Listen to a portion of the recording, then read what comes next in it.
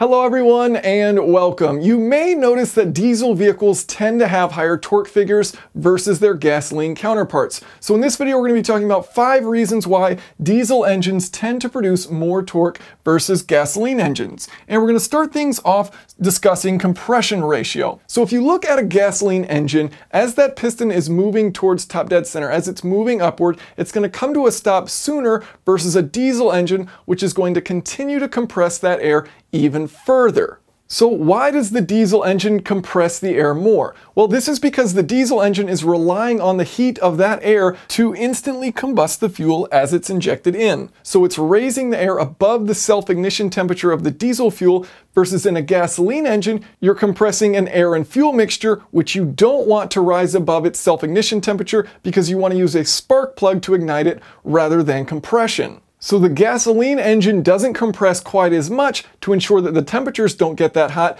versus the diesel engine wants that temperature to get really hot, so it compresses it even further.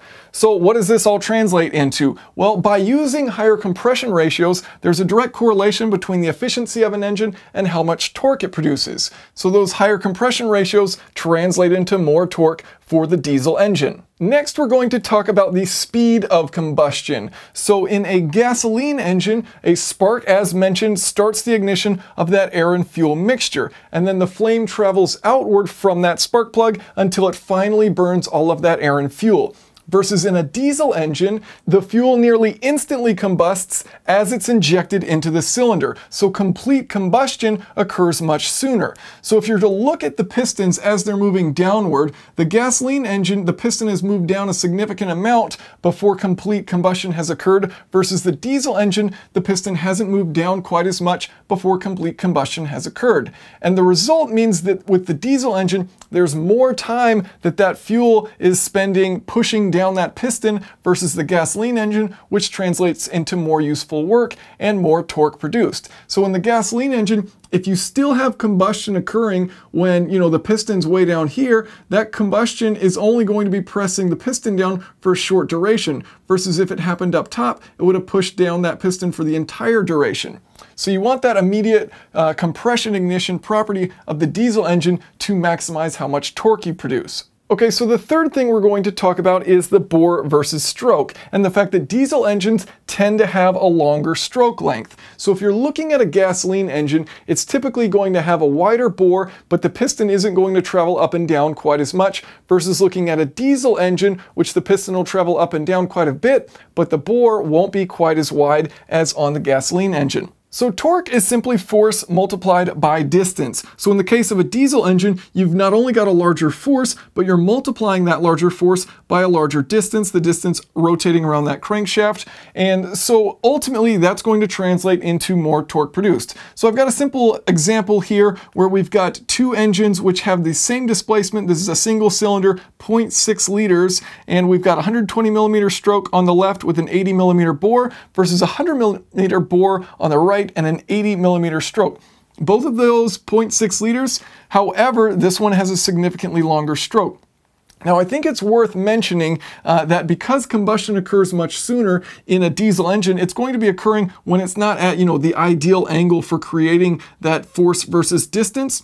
So I'm not totally convinced that stroke length plays all that much of a role in the overall discussion of producing more torque, but it certainly can help to have that greater distance. I think the fact that it has higher compression ratios and that it's turbocharged are ultimately going to be the biggest driving factors, along with that quicker combustion.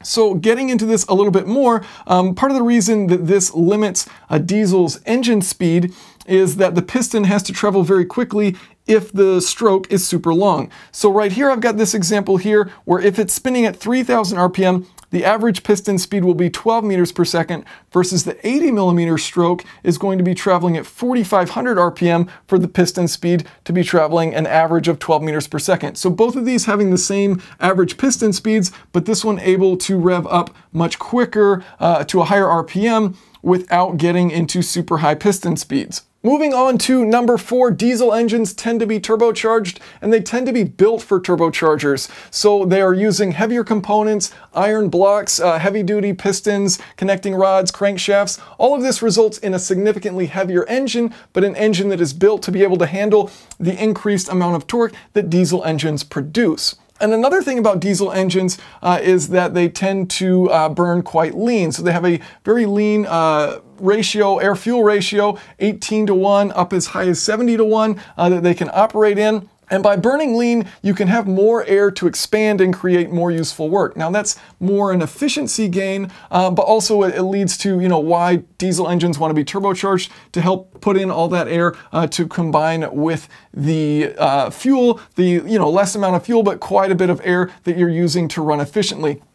They also don't have the pumping losses associated with gasoline engines because they'll be throttleless or typically have the throttle almost always wide open. Versus gasoline engines, which operate in a much narrower air-fuel ratio range. And overall, you're not going to see typically as high of boost levels because the engines aren't quite as built for those higher boost levels that diesel engines are from the factory built for. So again, more boost, more fuel equals more power and of course more torque. And finally, something I think worth mentioning is that the energy density of diesel fuel is greater than gasoline. So if you have the same volume of fuel, whether it's a gallon of gasoline or a gallon of diesel, that gallon of diesel is going to have about 10 to 15% more energy packed in it than the gasoline. So if you're spraying the same volume of fuel into a cylinder, that diesel fuel is going to produce more torque. So thank you all for watching, and if you have any questions or comments, please feel free to leave them below.